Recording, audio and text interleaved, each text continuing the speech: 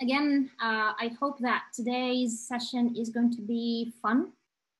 Before we start going through the concept and the use case and everything, I would like to let you know that if you are interested to follow up and build a project with me while we're working today and explaining machine learning and using Dataiku platform, I would encourage you to go through this website. It's our Dataiku website, and you can go ahead and launch the free edition that is free for 14 days. Or if you want to download the entire platform on your machine, this is free forever. But for quicker sessions for today, you're going to be just launching this. You're going to be directed to a page where you are going to be providing your email address, and then the link and the password will be sent to you in about 10 minutes. Hopefully this is a time where we can start the hands-on part. So let me just share that screen with you, that page with you on the chat. So go ahead and provide that.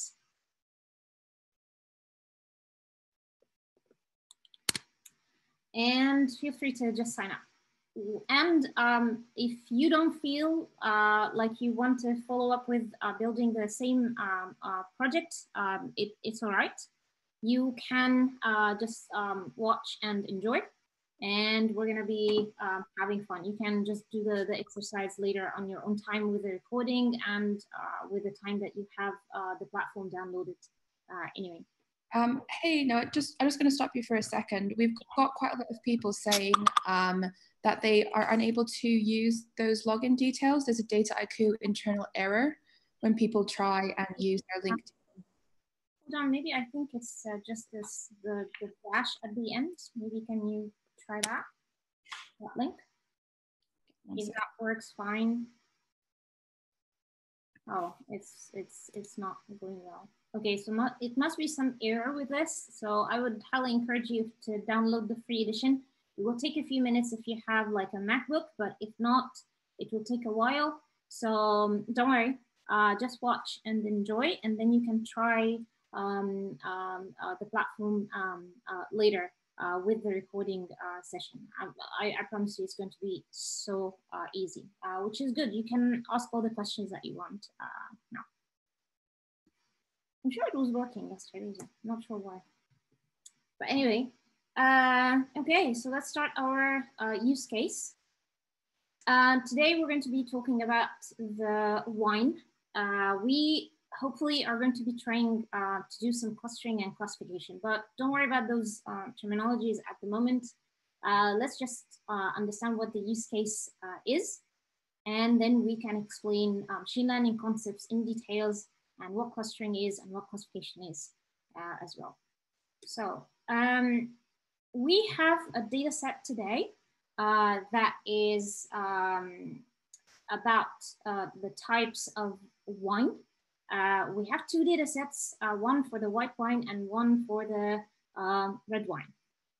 The data set that we have for the red wine approximately have around 16,000 rows, while the white wine have almost 5,000 rows.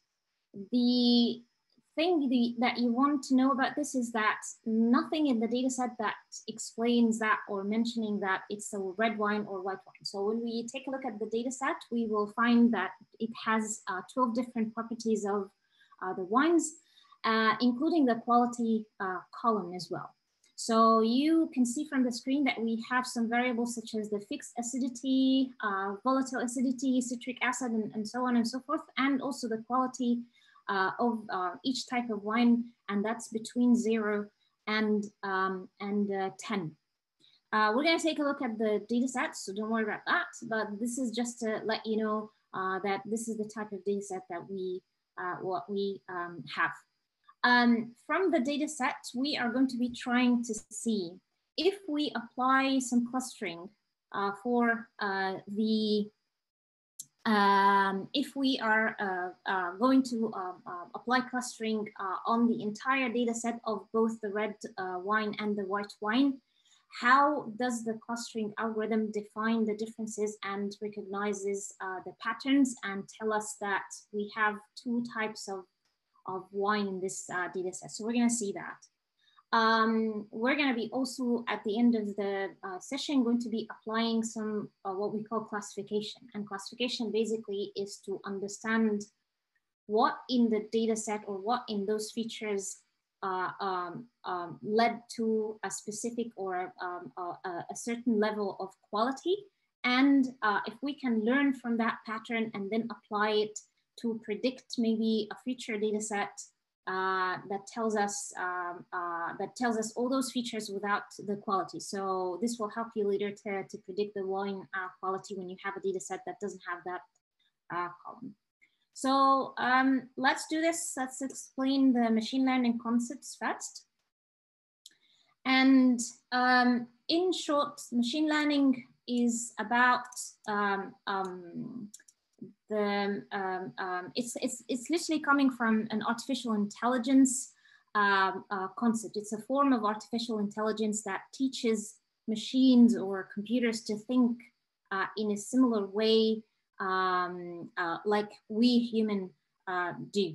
So it's like learning from patterns and from past experiences.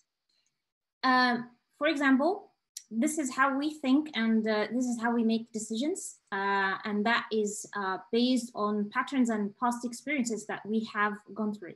So if you're feeling pain when you're touching a hot surface, for example, if you're reading about lions and knowing that they can attack you, if you're hearing loud noise and seeing a car crash at the same time, these are all past experiences that humans use to make decisions to survive. So you don't touch a hot surface, you don't approach or get closer to lions, and you stop when you see the traffic light.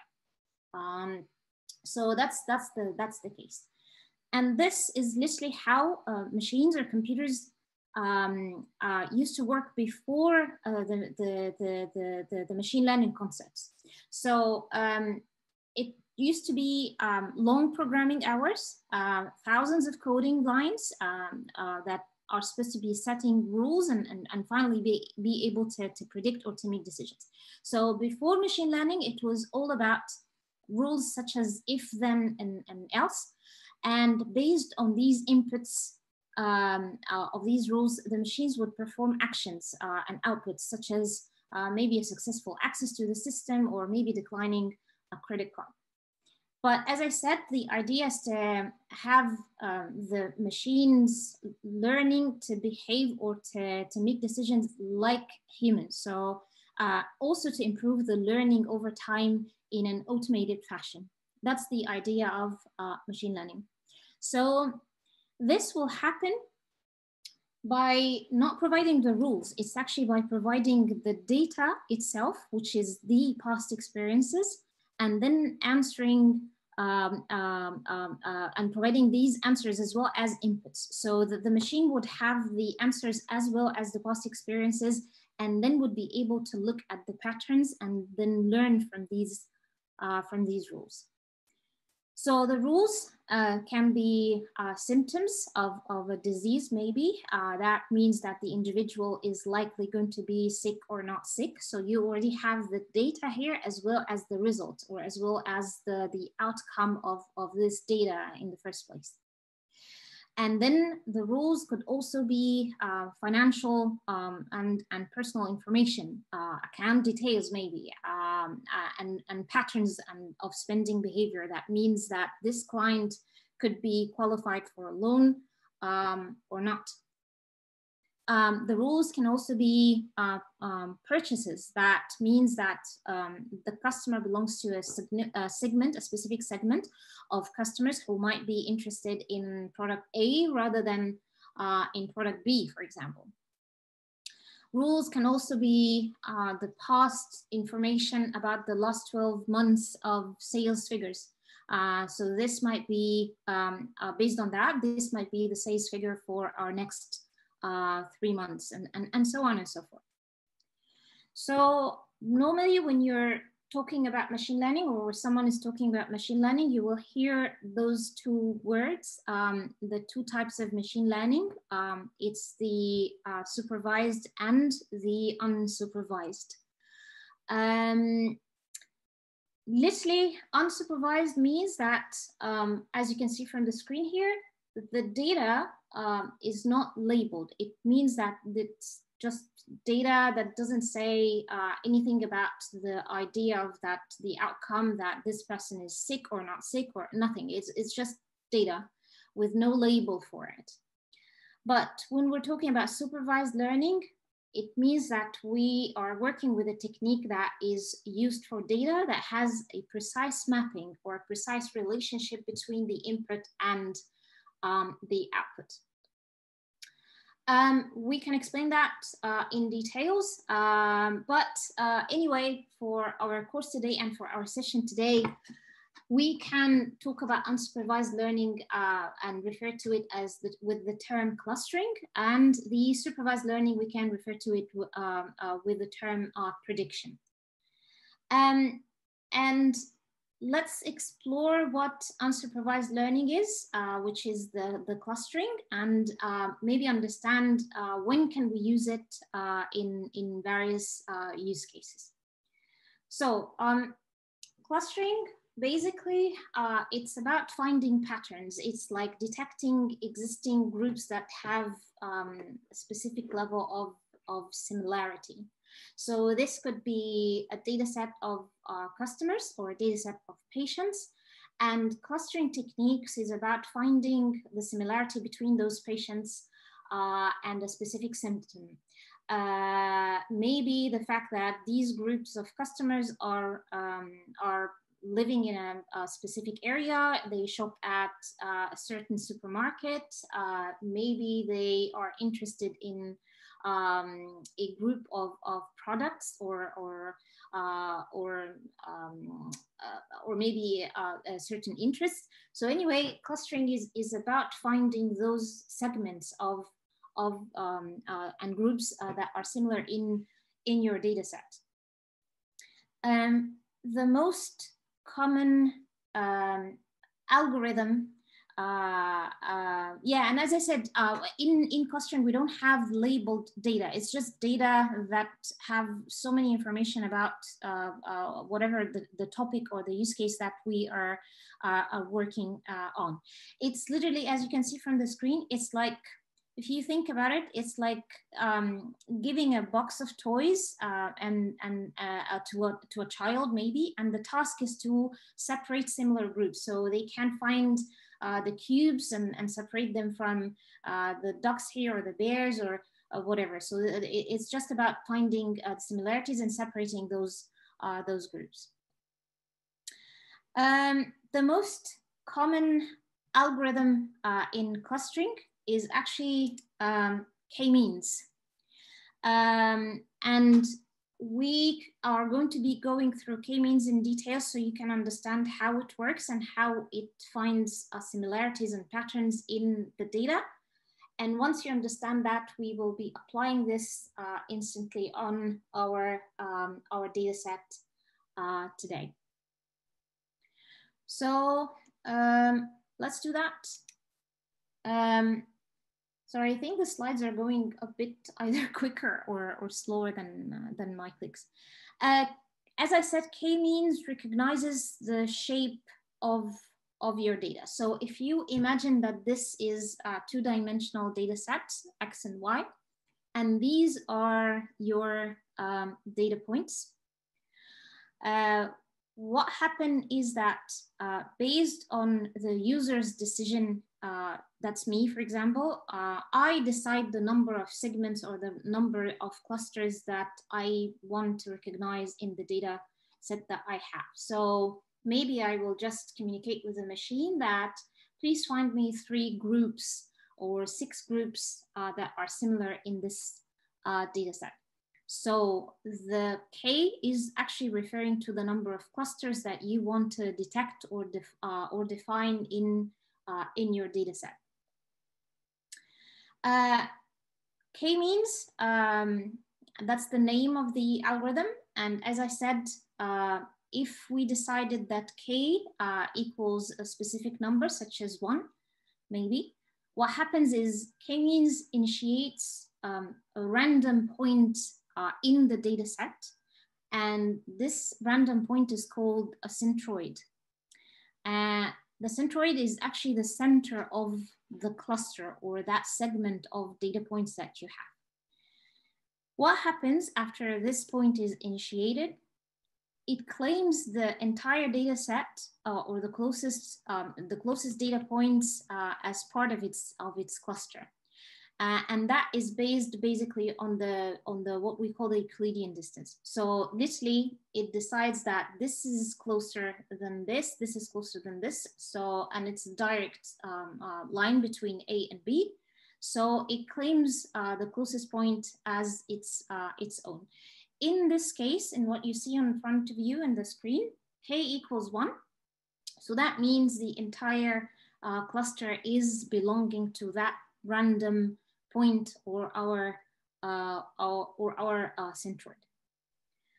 If I decided that I want 2 segments or 2 clusters, that means I'm declaring that k equals 2. What will happen is that there will be another centroid, also a random point initiated somewhere in the data, and it will start claiming the closest point as part of its cluster. Let's try with k equals 3.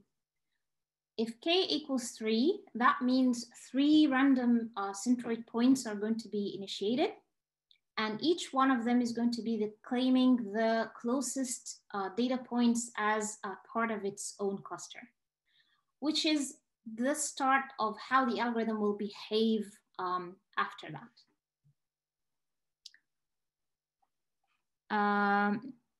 Sorry, you're saying audio. Did I put myself on mute?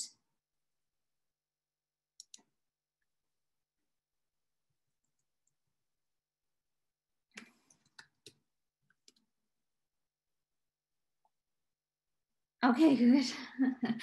Someone said, oh, audio. Sorry. So yeah, let's see what happens after that and how the algorithm is behaving after initiating those centroid. What will happen is that comes the iteration part. K-means, that's the algorithm's name. It starts to iterate to adjust its position. And by adjusting the position of that centroid, this happens by minimizing the sum of squared errors for that distance between each centroid and all the other data points of each group and each cluster. So it keeps moving, it keeps adjusting its position. And based on that distance that I've explained, and with every move and with every iteration, you can see that some points are changing and not belonging to one cluster versus the other. So it keeps just moving until 2 things could happen. Until the first thing might happen is that no further movements are available, so the cluster can no longer claim any more data points as its own.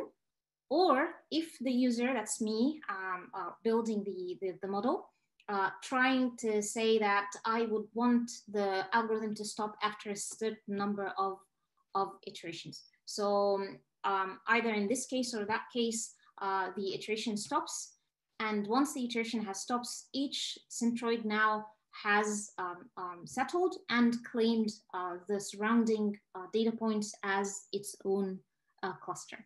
When this happens, now the centroid has claimed all these clusters as its own, and that is based on the average or the mean of the distances that are between that centroid and the remaining data points in the cluster. Once this happened, once it's settled, now the clusters are decided, and we now have the final segments or the final groups of similar data points in our data sets. So in short, this is literally how k-means is working.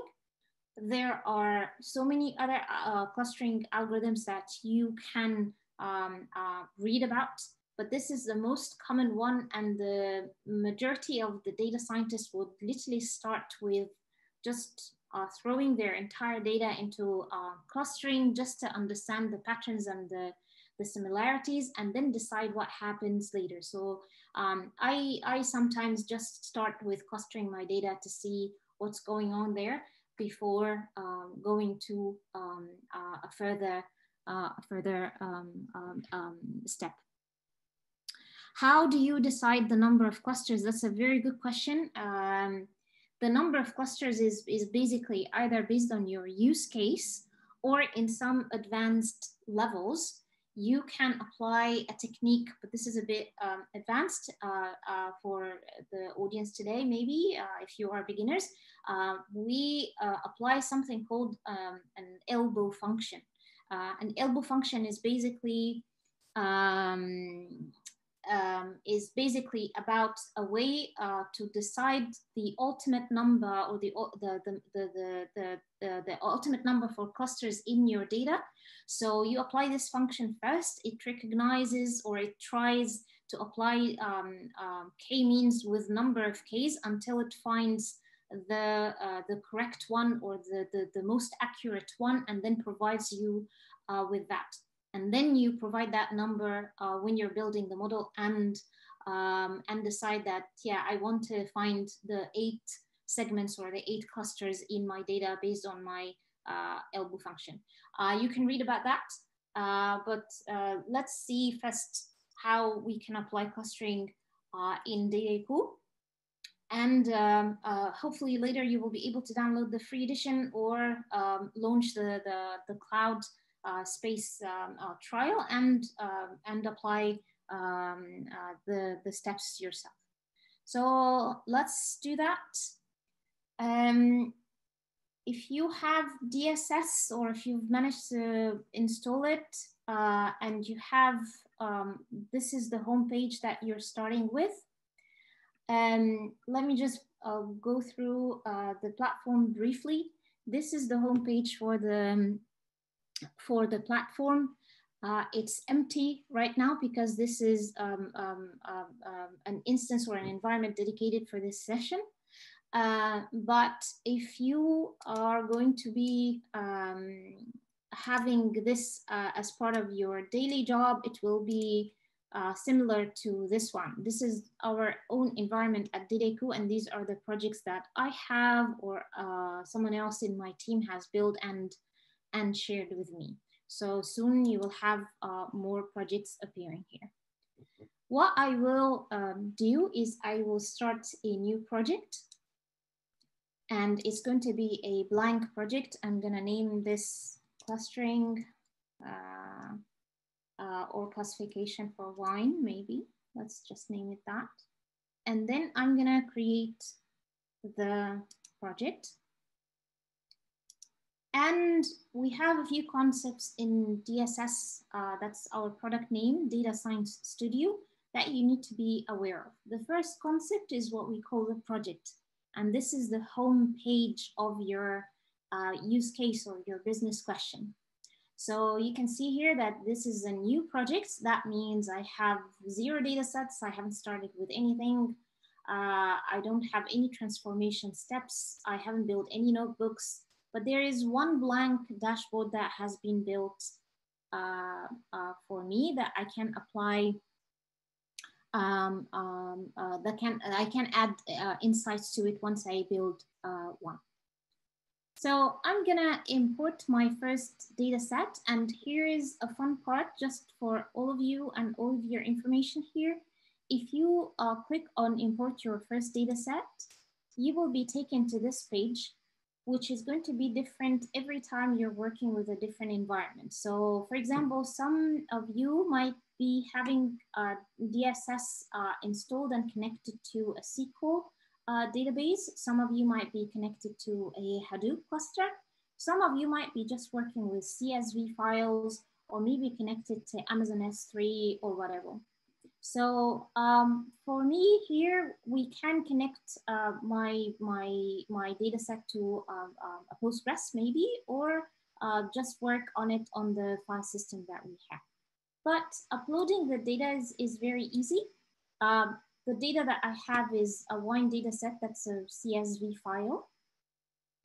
And if you guys would like, if any of you has the platform, I have the link for the dataset here as well. I will share it with you. So you can download that. And you can either build it now or later when you have the platform to play around with. But anyway, let me first upload the file, and it's very easy. It's a drag and drop. So this is the CSV file. I'm dragging it and dropping it here. However, this is a spreadsheet, so I need to check a few things first. So before saying okay, I'm gonna preview the data set. And I can see here that it has multiple sheets. So there is a sheet for white wine and a sheet for red wine. So what I will do is I will upload each one separately. The reason for that is I want to look at them separately first, and then maybe combine them together and then apply clustering, just to see if the k-means of the clustering is going to be working as expected or not. So I will first start with the white wine. And I can see here the data, how it looks like. These are the variables that I have, as we've explained from the use case. And I will just name my data here white wine. And I'm gonna go ahead and create that. And I'm instantly taken to the view of the data set. And I can see here that I have the number of rows and how many columns. And what you can see in front of you here is the tabular view of your data set. This is so cool because it's telling you a lot of things. It's telling you how many variables do you have. And also there are two different types of schemas. Yes, we can show that last step again, of course. But wait for me first before I do that. So once you have access to the data set, you will see here that you have two types of the data set, one in gray and one in blue. So the gray one, as you can see, it's a string. The reason for that is when we uploaded the data set from here from the desktop, this was a CSV file and all the variables were assigned a type of a string. So this is the original schema of your data set. DSS or Data Science Studio is declaring it as it is. However, it's normally providing a meaning. It's like somehow saying that, yeah, I can see that you've submitted this column as a string, but I can detect that it's a decimal. And this is my business interpretation or business meaning for it. So this is DSS's way of helping you to recognize what is going on your data. So yeah, let me repeat that step again, but let's go to what we call the flow first. From here, and the flow is basically the visual representation of what happens in your project. So you will upload the data sets here, and then you will start building recipes and applying steps that will transform your data from one version to another. So let me just delete this. I will repeat that step again. I'm gonna import my first data set. I'm gonna upload my file, and I am going to drag and drop here, and I'll review. And then I will upload just the first sheet for now, and I'm gonna call it white. And I'm gonna create, and this is my data set. I will go to the flow again because I need to upload the second data set, which is the red wine. So I'm gonna go to data set, I'm gonna upload a file again. And it's the same file because I want the next sheet. And I'm gonna preview here. And then I'm gonna unclick this and click that. And I'm gonna call this one red. Now, the reason why I didn't click the two of them and instantly created it is that it will automatically stack all of them as one data set. So it will upload them as just one. But for the first step, I want to see each one separately. So this is why I'm uploading them separately. So I'm gonna create here. And yes, I can see that this is the red wine sheet and it has 1,599 rows, 12 columns, and these are the information that I have. And as I mentioned at the very beginning, none of the two data sets are referring to the type except for the name. We just know it because the name of the sheet said red and white, but nothing here, there are no columns that says red or white. So let's go back to the flow. And this is what the flow looks like. So now I have two data sets. And every time you're looking at the flow, any square icons in blue are going to be a representation for a data set. But anything else that you will see is going to be a representation for a recipe or transformation step. So if I show you one of the projects here, maybe something like that. If I go to this flow, you will see here that there are a number of blue squares. These are all data sets, and anything in a different color in a circle that is either orange, yellow, or red, or sometimes the green ones. These are what we call the recipes. And recipes are a transformation steps. So for example, this is a recipe that is used to clean a data set, and we call it the prepare recipe. If you open that, you will see here all the steps that I have applied to clean a data set. And once I run this, all the cleaning steps have been applied on the data. So that's literally what we are going to be doing today. So let's go ahead and apply the first step, which is basically stack these two data sets together to have one file or one data set that maybe we can apply clustering on. So note with me that once I'm clicking on just one data set, what will happen is that all recipes can be available for me to apply. So I have here what we call visual recipes. These are recipes that if you understand what you want to do to your data, you don't need to code for it. So all you need to do is to just decide certain parameters and then run it, and then the recipe will run and apply what you want to your data set. Coding recipes, if you want to still use your coding skills, you can still pick any of them based on your infrastructure. So for example, because right now these data sets are stored on the file system, I can only use Python or R or any of those orange active ones here. But if I have one of these data sets stored on a maybe SQL database, I will have SQL active. If I have it stored on HDFS, Hadoop, I will have Hive, Pig, and Impala active for me to use.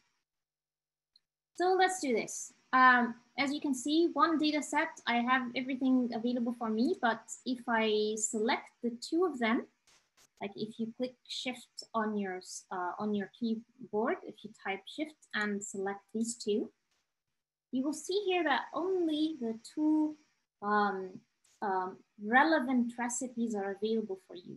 The reason for this is that these are two data sets that you've selected. You can either apply join or stacking to them.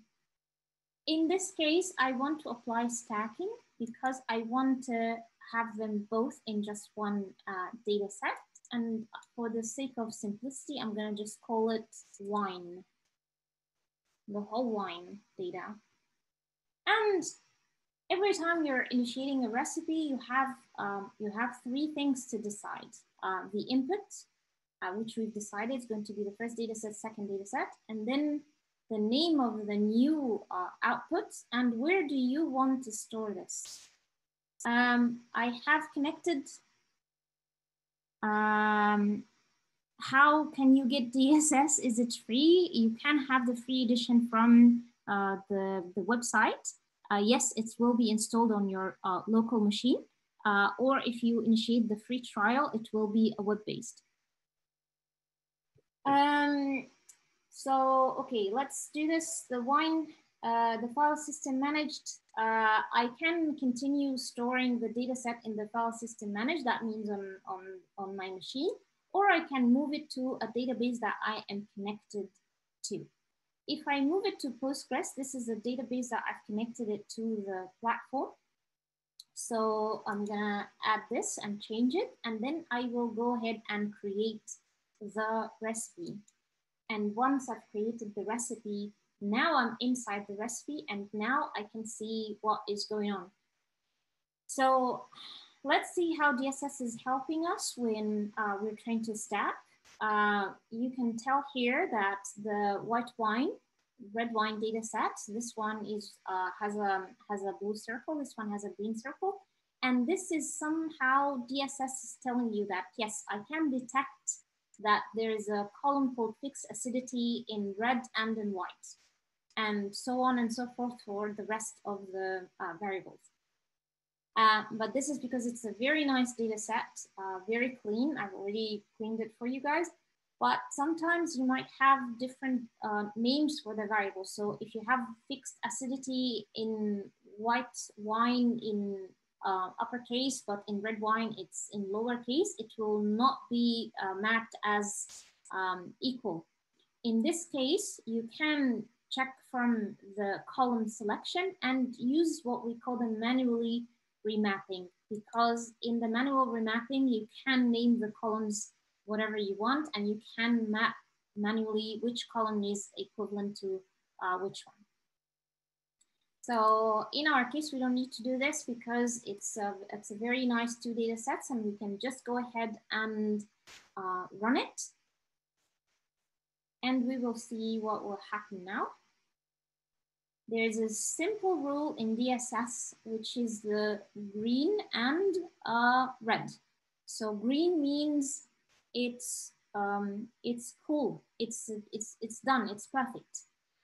No errors, nothing is wrong. However, if this bar is red, that means there's something wrong and you need to start looking at it and fix it. So I'm gonna go back to the flow now to see what the flow looks like. And here is how the flow looks like. And you can tell from the icons where the data set is stored. What you see in front of you is actually a pointer to where this table is stored. And you can see here that this is an icon for Postgres. That means this data set is stored on Postgres. But these are our file system. And I'm gonna show you here how other icons related to other data sets look like. So if it's HDFS, it's gonna look like this tiny elephant. If other SQL databases, these are the icons related to that. If it's a cloud, so this is what an Amazon S3, this is what Azure Blob and Google and Twitter look like. And this is what NoSQL look like, and so on and so forth. So this is the idea. So if we if we go back to what we were trying to do here, we were trying to apply clustering using k-means because we wanted to detect the patterns and to understand how many segments or how many clusters in our data. Because we already know, because in our use case, this is for demonstration, I already know that there was white wine and red wine, and I know that this is a cluster and this is a cluster. But now this entire data set, I mean, if I go to details here and I can compute the number of records, now this entire data set has 2 clusters. But let's see if k-means will recognize these clusters or not. So if we recall, this one had around 4,898, and this one had 1,599 rows. Okay, so let's see if k-means will recognize that there are 2 clusters or 2 segments in this data set. The way to access machine learning in DSS is very easy, and you can do this without any coding. So what we will do is that we will click on the data set that we want to cluster. And then we are going to go to the lab. The lab is where you access machine learning capabilities. So let's go to the lab. And you have 2 options here. You can either go ahead and code, or you can apply a quick model. If you choose new, that means you need to build your own model from the scratch. But these are ready and built-in models built for you to just apply. You will still see the code behind the scene. Nothing is a black box operation in DSS. So let's go for quick model. And we are trying now, the task is to do the clustering. You can choose quick model or expert model, but this you're going to be amending and changing. This one is the ready built model for you. So let's go for the quick model. And you can see here that the first thing is k-means. That's what I want to apply. I'm going to create that.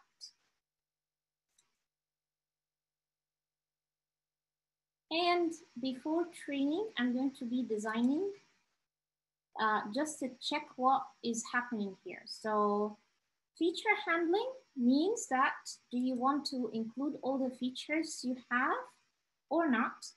I would like to include all of them, so no problem. The algorithms, you can choose all of them, 2 or 3 of them, or just simply the k-means that we want. And dimensionality reduction is when you have a huge data set of so many rows and so many columns, and you want to just compress it in order to run something on it, and so on and so on. There is an entire course in machine learning and how to explaining every little thing of these on our academy. I will share the links later.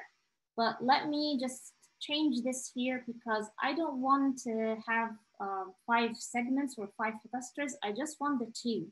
I just want to see if k-means is going to be recognizing the 2 clusters I have in my data set or not, because this is me deciding that k equals 2.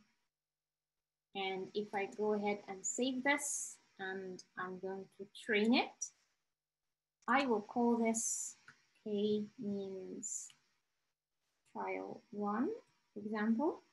And after this, we're going to take questions. And I will train. And I can instantly see here the model running and being trained to detect the clusters. First cluster, second cluster.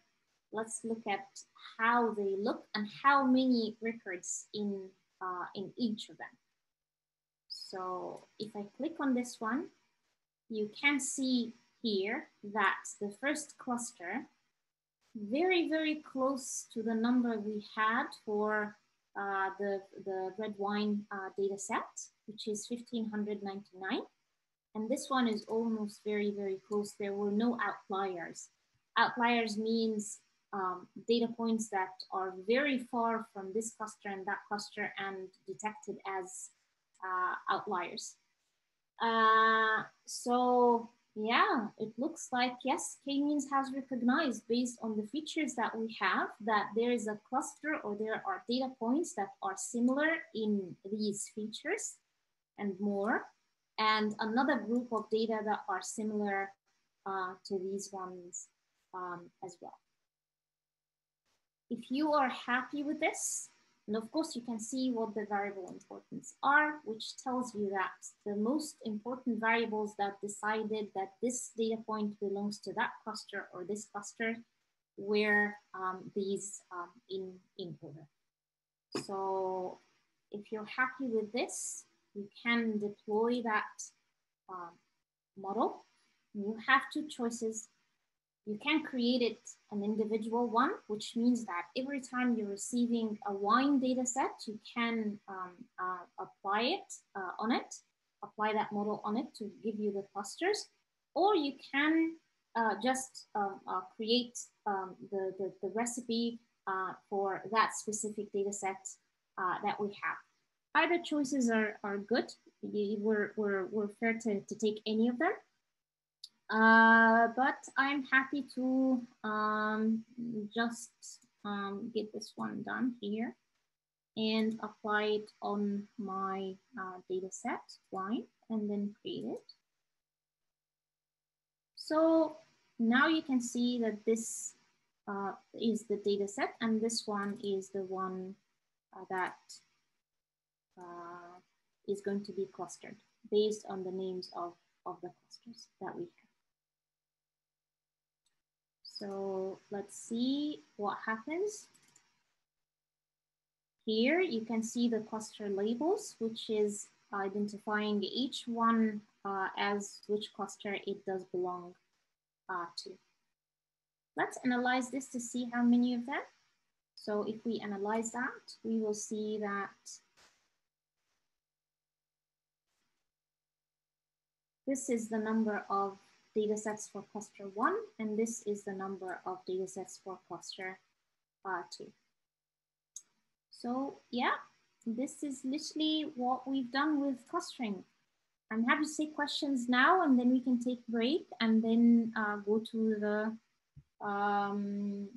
classification after the break. So maybe you can cover a few questions now. That's great, Noah. So in terms of the questions, if you click on the Q&A feature down the bottom, there's 10 that have come in at the moment. If you pick the ones that you think are most relevant and read those out and answer them, we'll mark them as answered as you go. Okay, let me do that. Okay.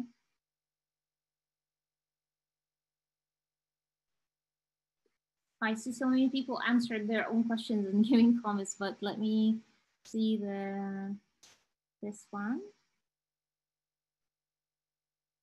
Oh yeah, so a question from Thomas Richardson, or actually Thomas is answering a question about pH as a categorical variable. If so, it is have an issue. Yeah. Does previous table indicate we could have got rid of? Yes, we could get rid of any feature that you want. And I think if we open this one, let me just show you. If we open the model itself, the reason for excluding this, the pH in the model here, the reason it excluded it in the first place is because I think one of the records had a typo. It wasn't recognized as a decimal. It had like a typo. It had a null value or something. Let me just show you. So here,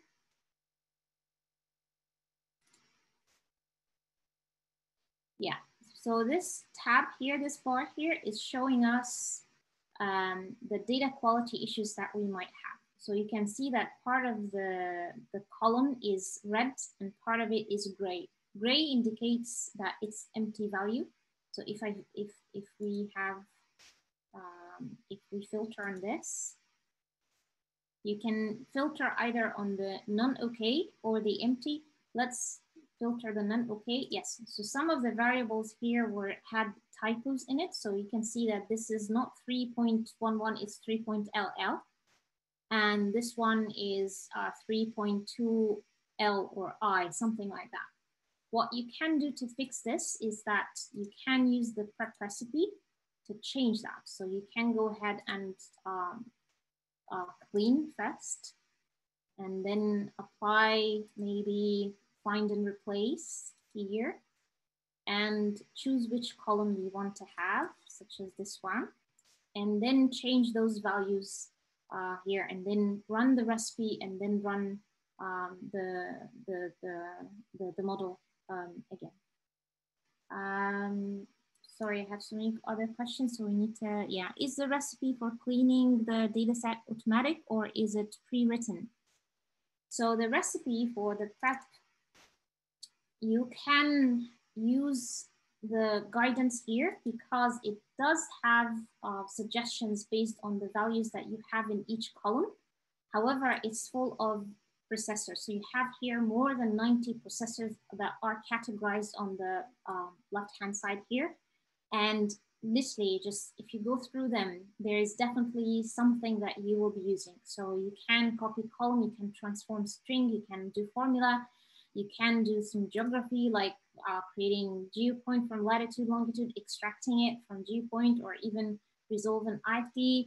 You have things related to natural language, and it's all built in the back. There's information about each and every processor here that you can use and how it's built and what it's doing.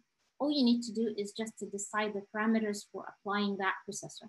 As I said, if it's find and replace, it's built there. You just need to decide which column you want to do find and replace, and what is the variable you want to replace it with what, and then add that, and then it will be run once you hit run for the recipe.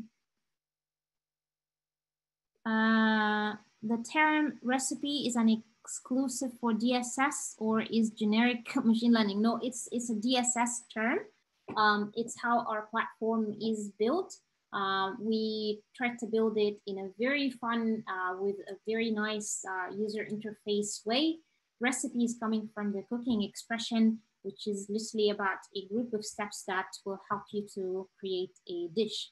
So each recipe is full of steps. You design the steps that you want and then click run, and then you have the new data set created with those information. What is the data upload size limitation and how fast it can upload? This is going to be related to what we call the smart computation. So as I said, the data sets that you here have in the file system, these are limited with the file system memory that you have, the machine that you have it on. So for example, I have Dataiku or DSS installed on my machine. That means this will be using the memory of my machine. But if I am working or having DSS installed on a Linux server sits on top of the database that I have, that means all the computations are going to be happening in the database, not in my machine. Just to help you understand, DSS is installed wherever your database is. There's a Linux server that sits on top of it, and this is how it's helping you to connect to it. And this is what it helps you to give information of running certain recipes that will be applied. And it leverages the database engine. So nothing is happening with your own machine. Nothing is happening in our premises, for example. It's all on your premises, whether it's your MacBook or your Lenovo or Dell, or whether it's your Postgres database or HDFS or Hadoop cluster. How is different from prediction on red or white wine? We haven't yet covered prediction. Prediction is going to be covered in the next session. Can you load the streaming data? Yes, you can. I would share some resources that you can get more information about that from the Academy. There are entire courses for this. Can the data set still be stacked if one is missing a column? Yes, it can, because you need to go through the manually mapping them, and you can just ignore. So what will happen is that it will appear as a new column here on the side. And if the value exists in the first data set, it will be there, but if it's not, it will be empty. So that's it. Is it possible to version control recipes? Yes, definitely. If for each and every project that you have, we have here version control. Hold on. Version control is allowing you to compare the last editions of each step of your project, and you can compare two of them, and you can also revert to one. So let's say, for example, that I don't want the last step or this one, I just want to start from here. So I can click on this one and I can revert to this revision or revert to this change only, and so on. So yeah, it's our own GitHub feature in DSS. Does DSS quick model function automatically scales the data for running? Yes, it does. I would encourage you to look at the course, the machine learning certification part, the ML practitioner on our academy, because it shows in details how you can do that. What parameters do you consider? It depends on which recipes you're running, and also depends on your use case. What do you want to achieve?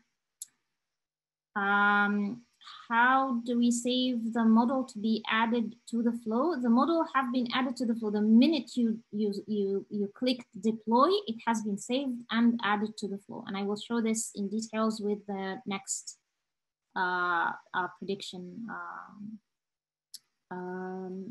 exercise. Also, is it possible to flatten nested CSV? Yes. I can show this again. Like if I go to the home page, and if I have just a new project, like test, I will show this, but you can, like for example, if I go and import the first data set here and do this, you have here so many options that you need to change. So you have the files here, and you can change. You have the file format, and you can choose from these options. So it could be not Excel, could be any other options here, and then you can change so many features here. You can change the schema, you can control partitioning, or you can do some advanced stuff related to each and every file. Can we see backend code of the model? Definitely, yes. Let me show you quickly, because after that we are going to be taking, I don't know, 10 minutes break. I mean, you guys tell us. But if I show you here, this is the model that I have. You can just go to the model. If you want to see the code behind the scene, go to k-means here, and from that icon next to deploy, you can take this to export to notebook, and instantly you will have the notebook with the entire code behind the scene, and it's ready for you to run and amend and change. And then once you change this, you can add that new code as you can transform it into a recipe, or you can add this entire code to another design and run more trials with k-means and your own code as well. So it seems as if we need a powerful machine to use DSS. Depends on the size of your data. GPU is necessary if you're doing deep learning or running image classification and stuff like that. But no, you don't need a powerful machine as per se, because it will leverage the database engine wherever the database is. So yeah, it's like driving a car. Like enhancing the engine doesn't mean that this will affect your driving skills.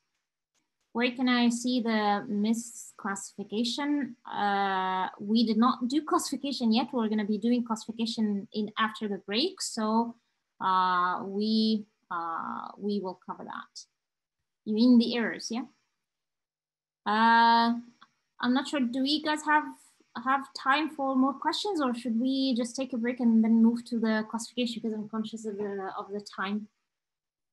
Yeah, it could be a good idea to take a break. You've done well there, fired through a lot of questions in a short time frame. So maybe short break and crack on to the second part. Okay, when shall we come back? 2:15 or? I'll maybe just say 5 minutes, if that's okay. So maybe like 10 past. Yeah, perfect. 10 past. Okay. Got it.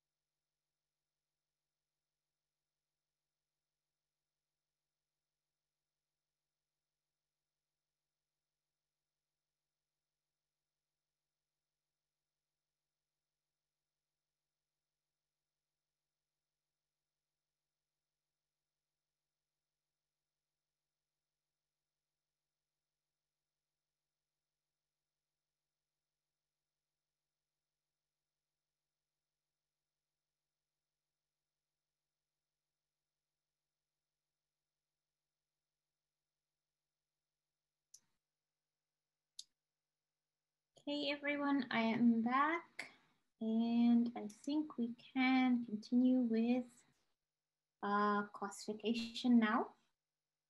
And after classification, we're going to take more questions as well. So let me just keep them.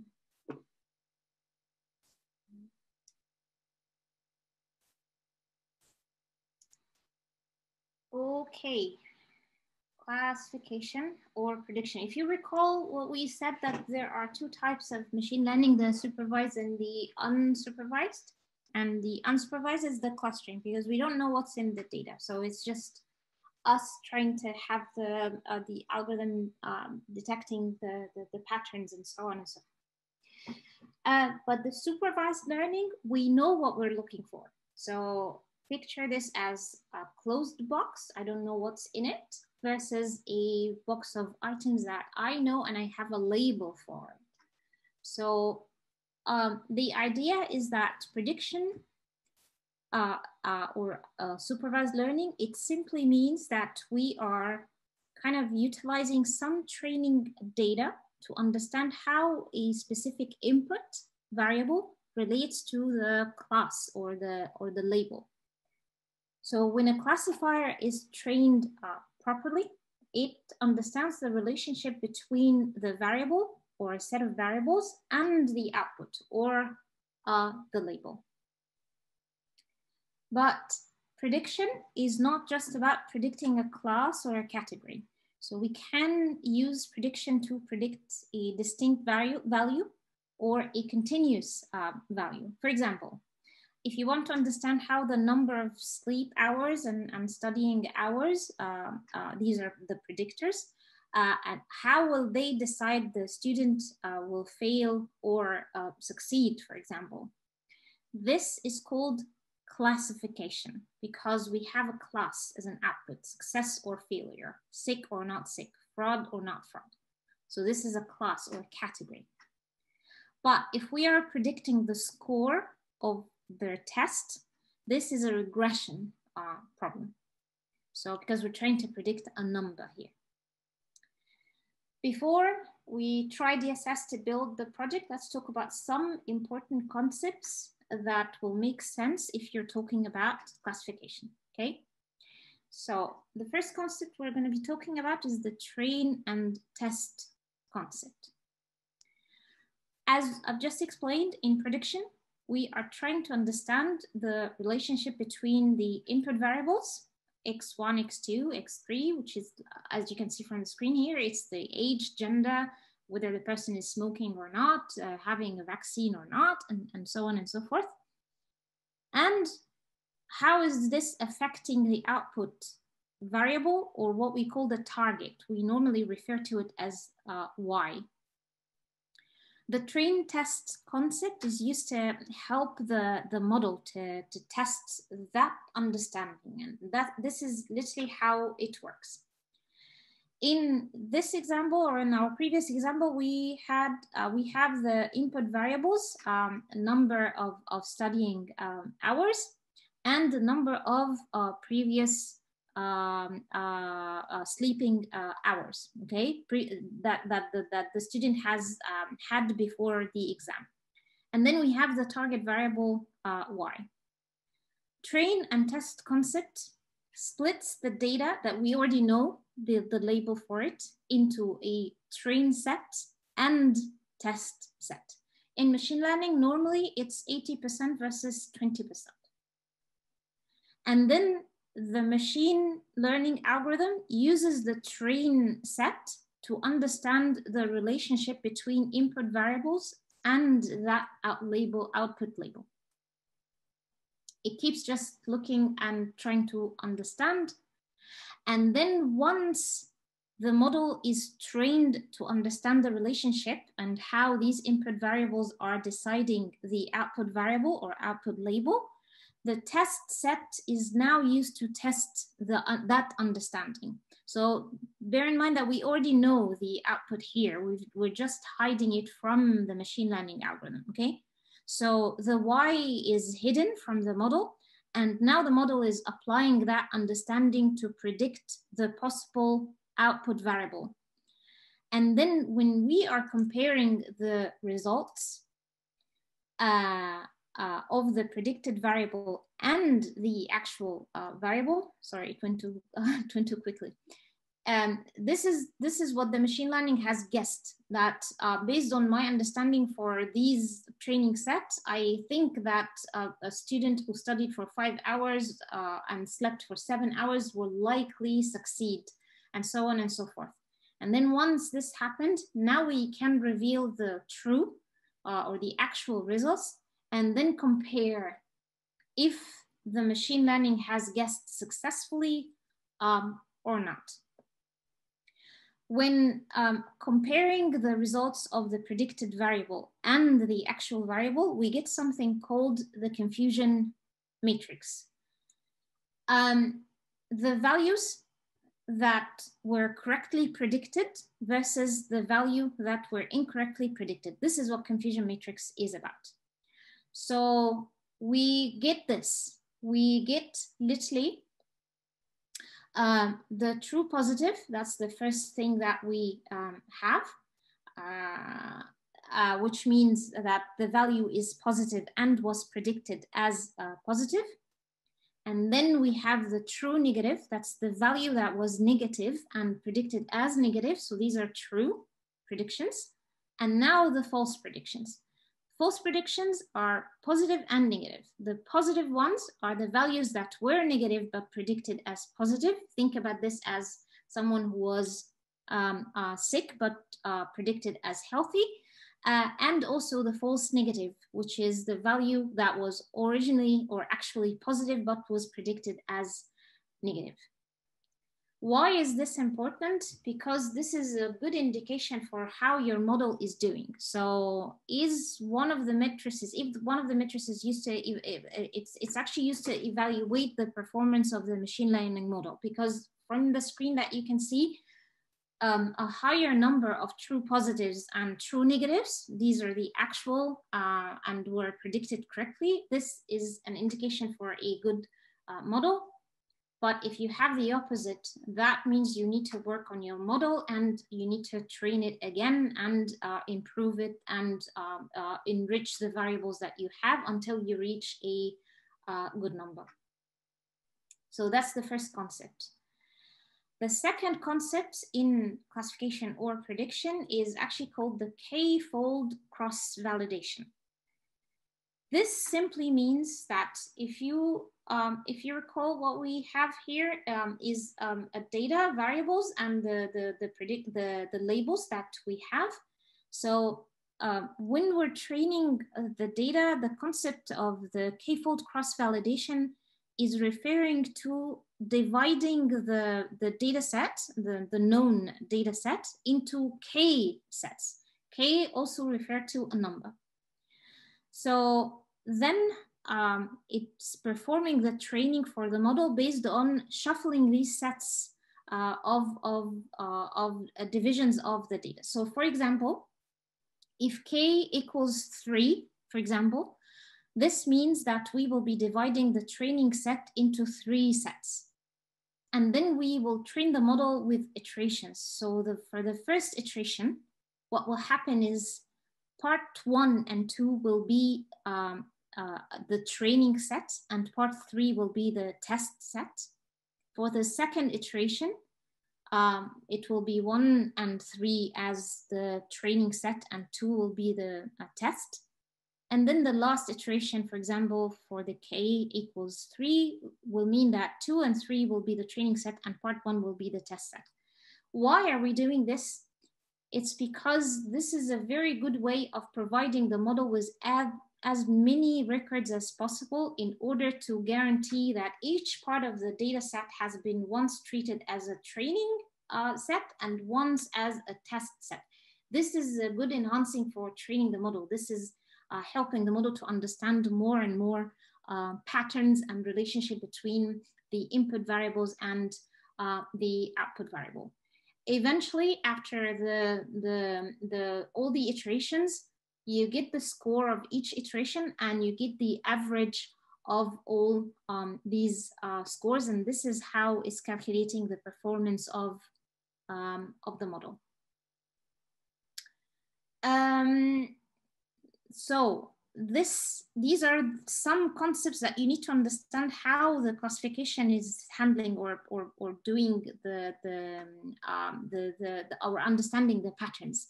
Now let's speak about the some of the algorithms that we might have. Not sure we're going to be using, I don't think we have time to cover regression, but this, I think we can cover,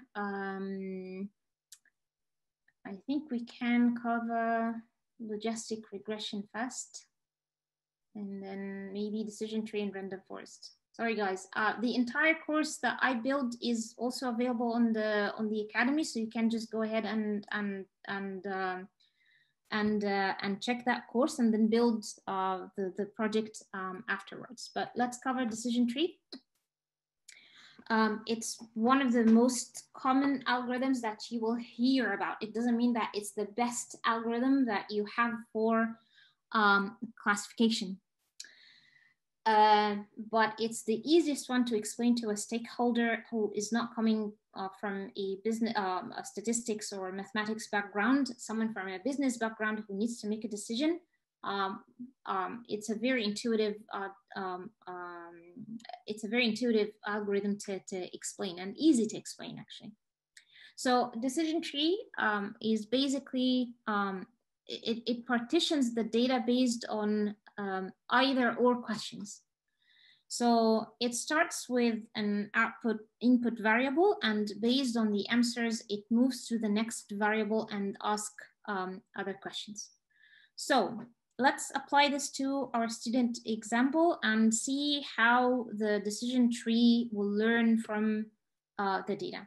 These are our students with more variables that have been added, such as whether the student have been having healthy diet or not, and which group study they were part of. Now, the machine learning model will try to understand the relationship between those variables, the hours of study, the diet, the study group, and the target variable, the result, success or failure. Decision tree is an upside down tree. So the root starts at the top. The root and the branches are simply a yes and no based questions. They use the variables that we have in the data set and then examine how it leads to a result, which is the target variable. So let's see for the first student, maybe what will happen here. So you can see here that for each student, we've taken a variable and then we've decided that how each question is going to be split. So here, for example, for the first question, the tree will start with one of the variables, the hours of the study, and based on the answer, which was no in this case, the tree will create another branch with another variable, which is the hours of sleep. And then also based on the answer, the tree will create another branch with another variable, healthy diet or not. And then based on that answer, this is what will happen, and so on and so forth until it reaches the result, which was success. So this is how the decision tree has been splitting the variables. And now the model has reached a specific conclusion. So you can see here that the machine has learned something. It has learned that students who study no less than 5 hours, sleep no less than 5 hours, eat healthy diet, and are part of group C, these people are likely going to be succeeding. And then after the model has been trained using all the records of the training set, the model now needs to be tested with a good performance and reliable results. So it's now going to be testing this knowledge. So it has guessed this as success, and actually the actual result or the actual label was a success. So that means it's a good model and has been providing good understanding and can be applied on new data sets. So this takes us to another important concept, which is called the variable importance. And this will be very, very helpful for you if you're trying to apply machine learning and to investigate a root cause for problems or specific patterns that happens in the data set. So let's say, for example, that you were investigating why a customer or why customers are churning or why customers are buying a specific product versus the other one, or why people are banking at a specific branch, but another branch, they don't just go. So with the predictions, you get something called the variable importance, which will help you to understand that the main reason behind using this product more or visiting that branch more or getting sick more than other people is basically because of those specific feature. How does this work?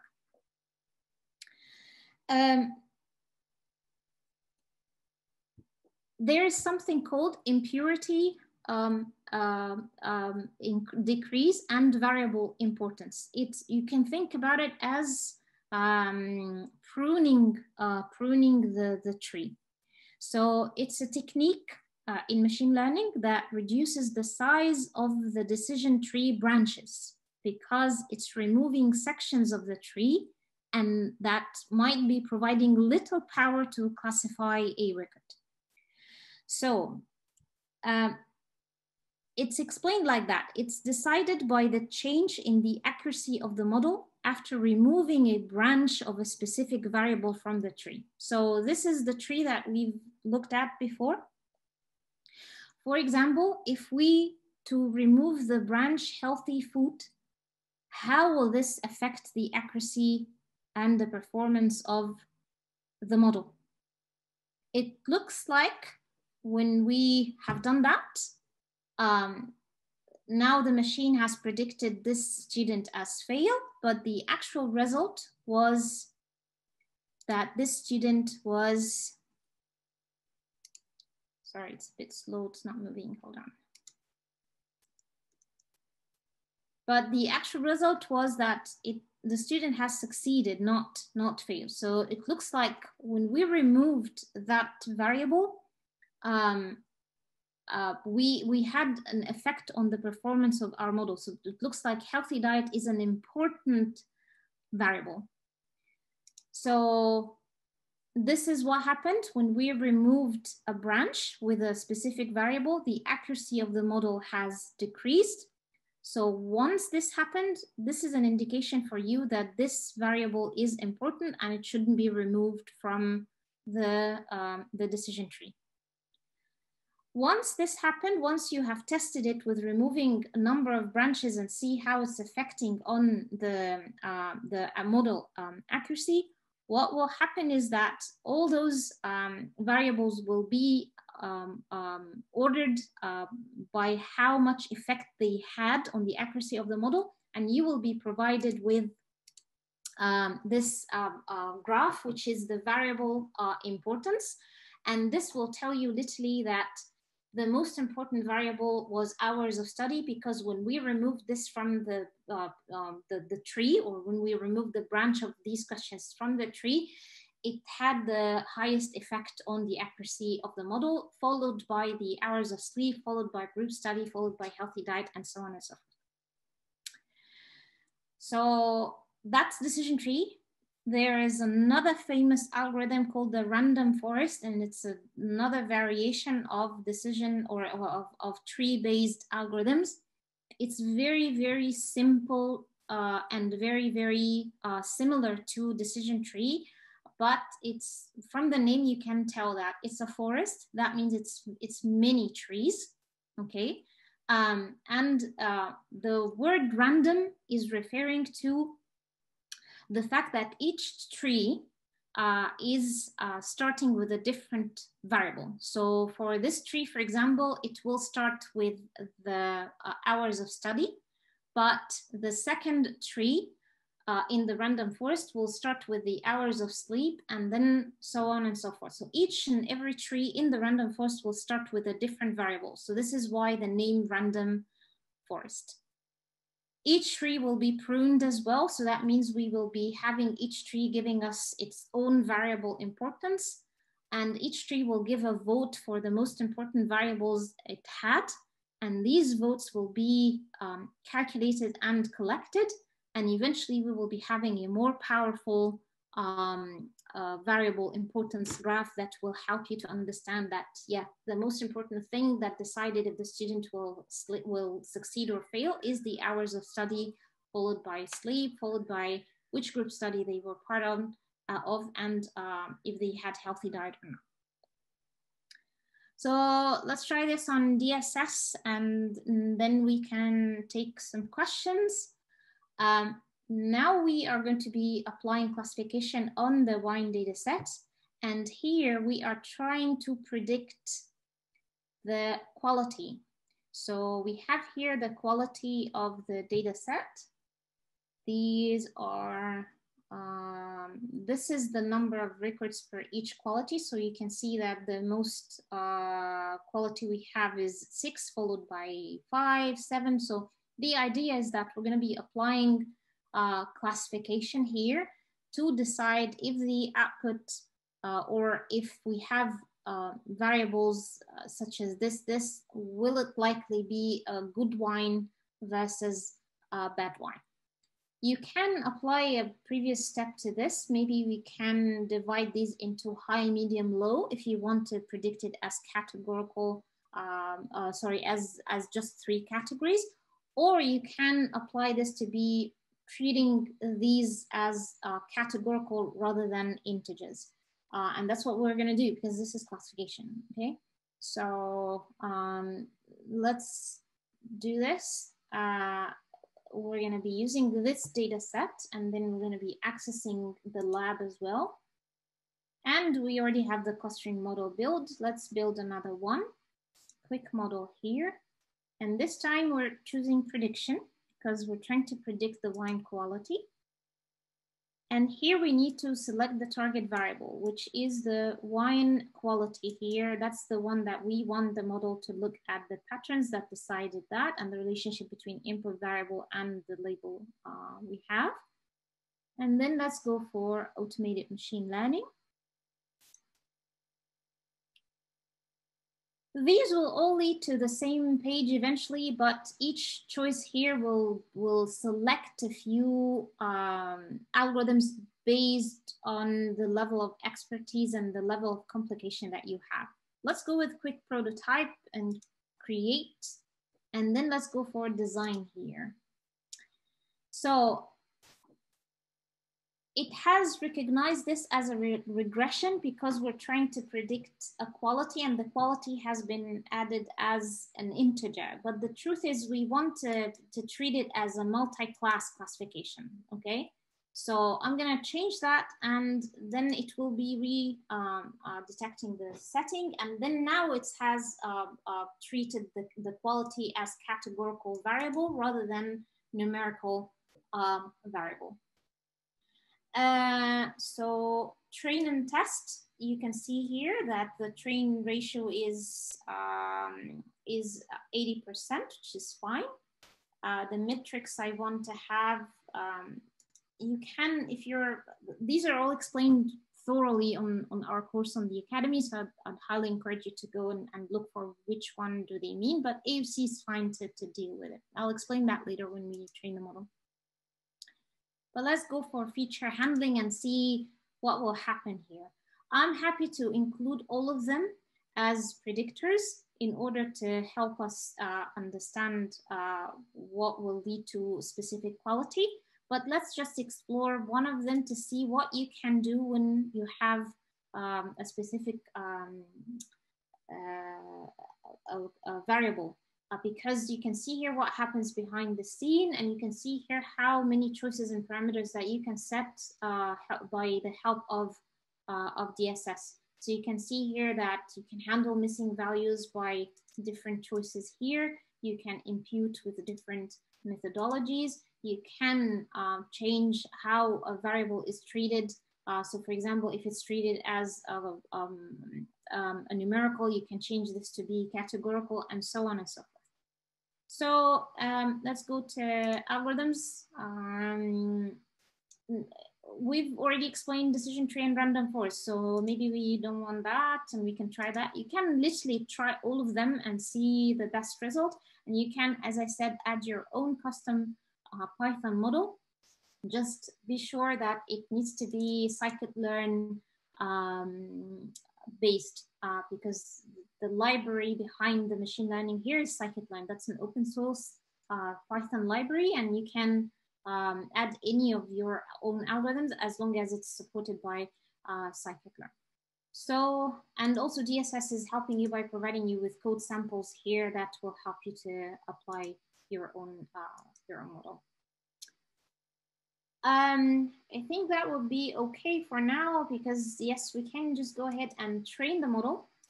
And then let's call this classification trial 1, and see what's gonna happen. So instantly you will see the two algorithms are running in parallel, and each one of them is providing its accuracy. So we can see here that random forest had highest or higher accuracy than decision tree. And you can explore the model information for each of them by literally just clicking on it. So click on this one or that one, and then see what happens here. So now we understand what variable importance is. So here is a variable importance graph that you can have, and you can see that the density, chlorides, and alcohol are the main important variables that decide the quality wine. And it's not just divided by the column itself, but actually pH, for example, this has more influence with this specific figure than being 3.04 here. And here you can see your confusion matrix. So you can see the number of true predictions versus the wrong predictions. But this is pretty much good model. In real life, very, very high accuracy is not realistic. So if you're a data scientist, or if you're dealing with data scientists, you would know that a model that provides 100% accuracy, there's something wrong with that. That doesn't happen in real life. So it might be like the summary here that says that it's 70% accuracy or something. It might be low for you, but it's actually a very good model. And then definitely you can explore the meaning and the explanation of all of these as well on our course. But anyway, let's go back to the models, and let's go back to this page and see what we will do after that. So for example, it's now up to you to decide which model you will apply to help you predict this data set and see if it's working, and also to predict new data set. So for example, if I go back to the flow here, you will see that that's answering one of the questions earlier. We only have the clustering model now, but we've already trained a classification model, but it doesn't appear on the flow. The moment you deploy it, so if you go to random forest, and which is the one I'm happy to deploy, and then click deploy, now it will appear on the flow. And you can see here that this is the sign of a machine learning model been trained, and you can use it to either predict a new data set or even apply that prediction on this one as well. So let's pretend that we have a new data set, for example, that you want to predict. So for example, let's for example add another data set, which is our one, but let's just treat it as a new data set. So if I add this here, and then I will preview, and then I will just add this one, and then I will call it to score, maybe. Oh, it's different, sorry. I typed too quickly. Let's score this one. It's very easy, done in very easy steps, which is I want you to score this data with this model. So, but let's remove the column of quality first. So I'm gonna just change that to test or to score. And I'm gonna just remove a column here, which is this one, the quality. And I will run that.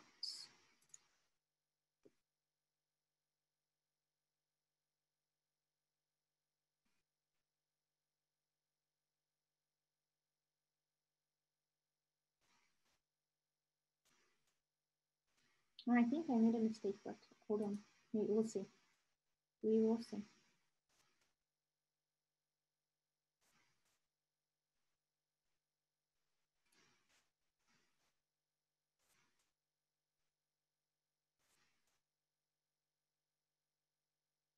Yeah.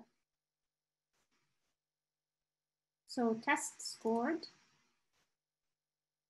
So now we can see that the model has applied its understanding. And let's go all the way here. You will see that by scoring that new data set, it has taken into consideration all those variables.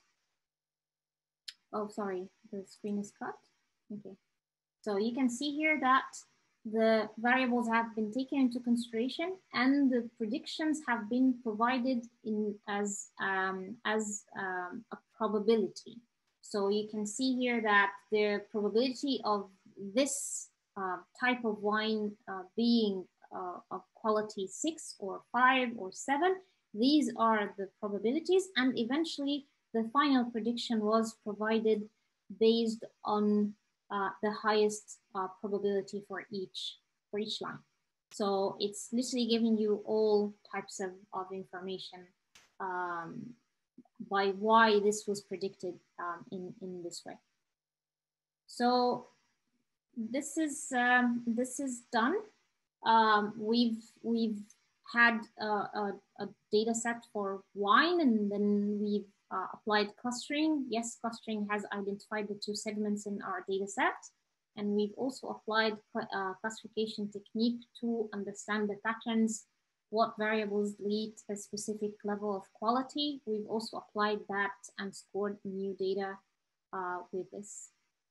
What I want to share before we go through questions is if you go to learn in our website, like assuming that you've had the software installed and you've also, or you've launched the cloud version, when you go to learn, you will have so many knowledge-based stuff. So you have the community here that will help you to ask so many questions and answered by our team and also the users in different enterprise. So this is the community. Just sign in and ask all the questions that you want. And you will see all the error questions have been answered before. You will have here the knowledge-based. This is literally leading you to details and courses and classes about each of these topics. But if you go to the academy, you have 2 ways to learn. You have the course catalog and you have the learning path and certification. So if you go to this one is ready. You can just finish it now and get certified for a core designer. It's all free, by the way. And if you feel like it, you can go to Machine Learning Practitioner. There is an entire course about the explanation of machine learning. This is covering what we've already covered and more algorithms, and then you can go ahead and cover even more advanced. So it goes with levels. So go ahead and finish all this if you want, and then go back and apply the project and build it as we said. There is one more thing that will be very, very helpful for you. If you go to learn again, and if you go to sample projects, you will be taken to a page of projects that we as Dataiku team have built. So It has so many projects here with different categories. They're all categorized here on the left-hand side. Let's say, for example, that you're interested to see how a project was built. Just click on it and you will have an explanation of the use case here, but you will also be having access to the project itself. So if you click on the project, you will be taken to our environment full of galleries. This is literally a Dataiku gallery environment that you will have access to the projects. You will be able to see the data sets. You will be able to click on the recipes and see how it's built. You cannot download the projects, but it's fully interactive. And once you have access to one project, go to the homepage here, and you will have all the rest of all the other projects. Go ahead and explore all of them. They're all explained in details in each wiki page for the project. So each project has a wiki page, which is explaining literally how it's built and why. And the flow is fully interactive. It will tell you exactly what is happening and how the flow is built. And you can just mimic maybe or try it on your own. So, and everything is free. So that's it from my side now.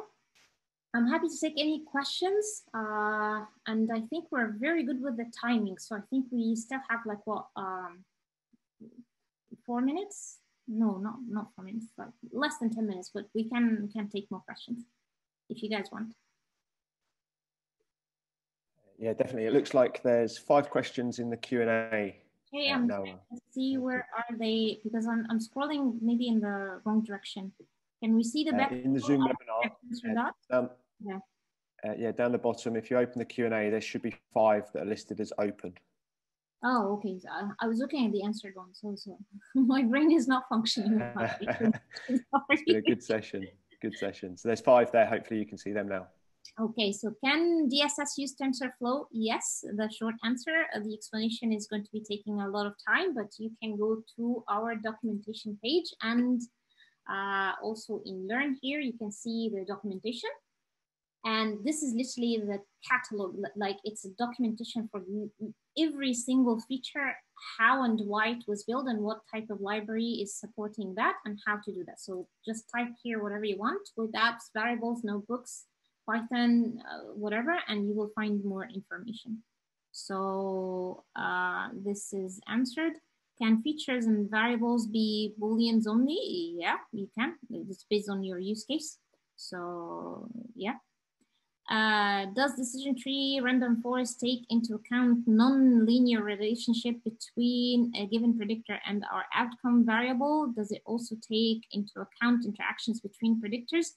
Yes, that's the idea of it, because it's treating, so it's a yes and no questions, but it works with numerical variable in also a yes or no question. So if you have a numerical variable, for example, it will divide the question based on the range of that variable. So if you have a numerical variable, it will just divide it first into, is it bigger than 6 or bigger than 5 or between 5 and 10 and so on. And based on also the answer yes and no. So yes, it will take that into consideration. Any plans to release a Windows version of the Dataiku platform?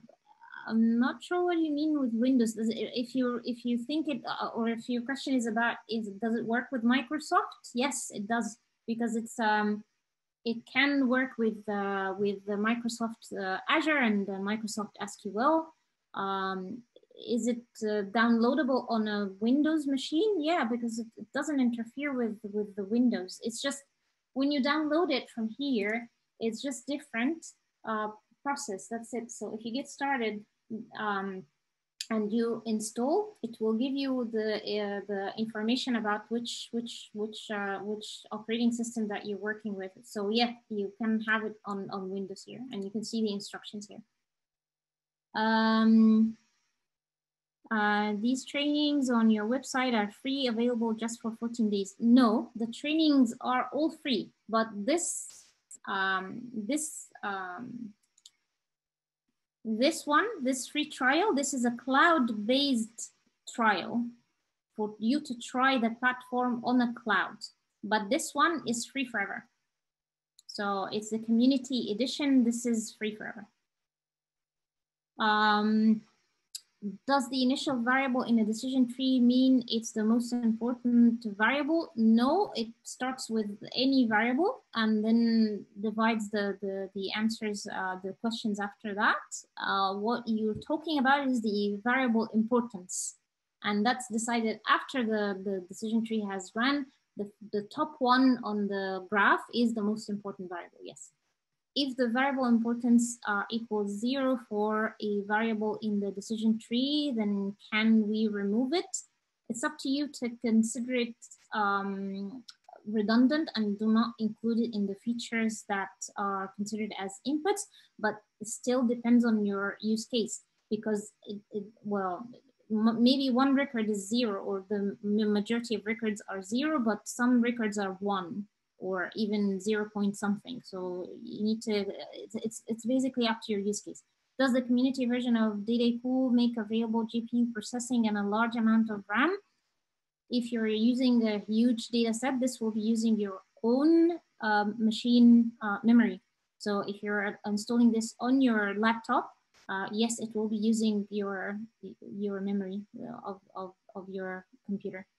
What is the advantage of running launch on the cloud? Do you suggest it for always? It's based on your business model and based on the type of organization that you're working on, because the cloud version is going to be released, not sure when, but soon, I hope. But it's normally targeting not huge organizations. So our big clients, such as maybe Unilever, Pfizer, no, they don't, of course, they don't use the cloud version. The platform is installed on their premises, sits on top of their data sets, and they leverage their own engines and their own database capabilities. So yeah, it depends on your business model and your needs and the number of team members who are going to be using it, and also the data sets that you are going to be using. So yeah, no more questions. I don't have any questions unless you guys can see any more questions. I'm coming back. That was perfect. You've answered 31 questions and delivered a 2-hour workshop, Noah. So we're very, very grateful. And you guys at home that have been watching, if you don't mind, just drop a little thank you in the chat. It's really nice. Obviously, if we're in a live environment, it's nice to get a round of applause. So here's a virtual round of applause for you, Noah. No, honestly, I'm hoping that everyone has enjoyed the session. It's fun to keep learning data science. I haven't known everything I have communicated today in a few days. It took me years, but it took years of passion rather than just difficulty. There is nothing difficult. It's just, if you're passionate about something, you will keep learning and you will get better every time you practice. It takes practice, and download the platform. Honestly, is free. It's actually the reason I joined Dataiku in the first place. So go ahead, sign up to the academy, explore. I don't know everything. I just know what I've communicated today, but I hope that you guys found it useful. It was really, really good. And the comments are flying in there, actually. And talking about passion, we had nearly 300 people come and join you for lunch. So it's nice when people are giving up their time to learn. And as I say, massive thank you to you for giving up your time. And thank you to Dataiku for being such awesome partners for us. We really do appreciate it. And I know we've got actually further plans with you guys in December. And I think going into next year, we'll be doing some more live events, which I'm sure we're all very much looking forward to as well. So thank you so much, guys. I'm available on LinkedIn, so just go ahead and connect with me. And if you have any questions about the platform, you sign up to the community and you will have one of us answering you, definitely. Perfect. So I'll draw things to a close then. Thank you guys for joining us from home as well. Everyone stay safe, and yeah, we'll be back soon with some more events through the rest of November. So thank you very much, everyone, and see you soon. Bye-bye.